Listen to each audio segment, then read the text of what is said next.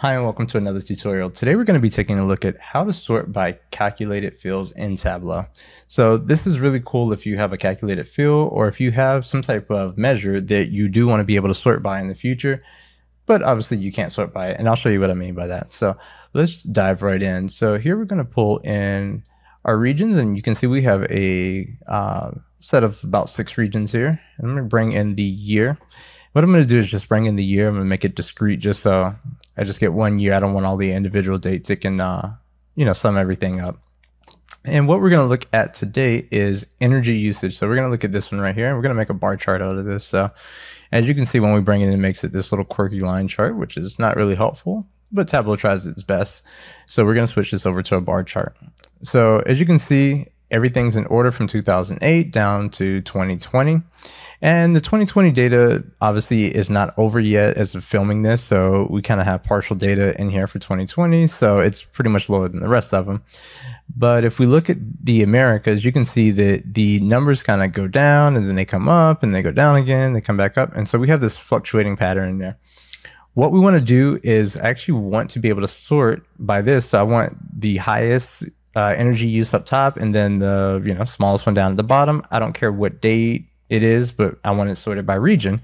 And so if I right click here, I want to go to sort, but as you can see, I don't have a sort option. So that's what is going to be the point of actually creating a calculated field. So if I go here, I can obviously do a sort, but I don't want to sort the year. I want the years to kind of just go in whatever order based on that calculation, whatever this is, the energy usage. And I don't want to sort the region. So that's why that's not going to work. So the first thing we're going to do is actually create a parameter so we can tell it what we want to sort by. So I'm going to go right here and we're going to create a parameter. And we'll just call this parameter sort by for this tutorial. And this is going to be an integer. And it's going to be a list of values. So we're going to have 2 values. It's either going to be ascending or descending. That's pretty much the only options, unless you want to create some other type of ranking system or something. You can also make that available. But I want the user to be able to choose whether they want to go ascending or descending based on that. So the value is going to be -1 and oops, let's go down here and 1. And I'll explain this in a moment. Let me put this in there. So this is going to be descending. And this will be ascending.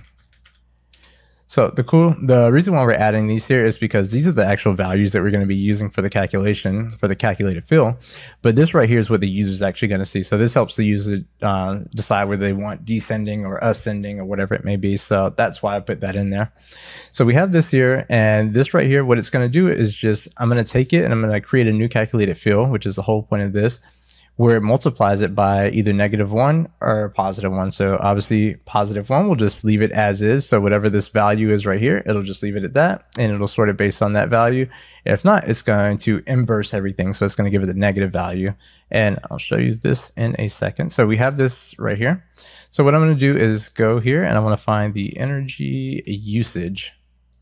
And I'm just going to create a new calculated field using that same parameter. And we'll call this energy usage sort.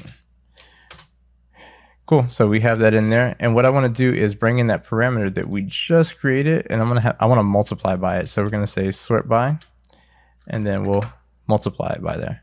So cool. I'm going to go ahead and hit apply, and you can see now it's right over here. Okay, so now we have the energy usage sort here. So we're going to drag this right in the view and watch. It's going to do something really quirky. So this looks really weird and we don't know what's going on. Like the numbers just don't do anything. But I'm going to show you how to fix that. All you have to do is right click and turn this over to discrete. And so what it does is it turns it back into these discrete numbers. So whatever value you see here is the same value that you see there. And let me just scroll back up to the top.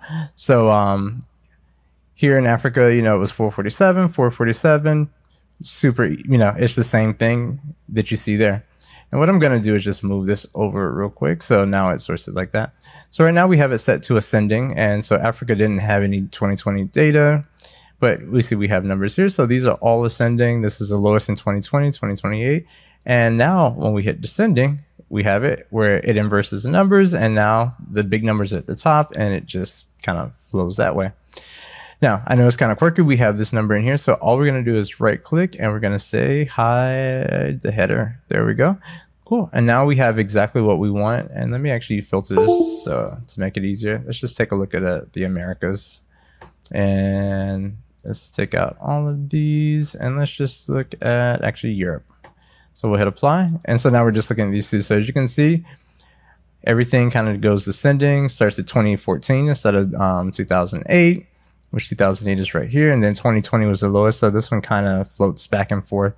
And same thing with the Americas, starts at 2015. So now I can see that, 2015 and 2014 were the highest consumption rates of energy usage for these individual countries, my fault.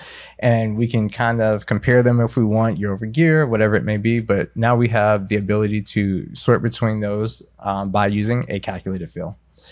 Thank you so much for watching this tutorial. I do hope you watch one of our other videos that we'll have popping up in the card there. And stay tuned. We'll see you again.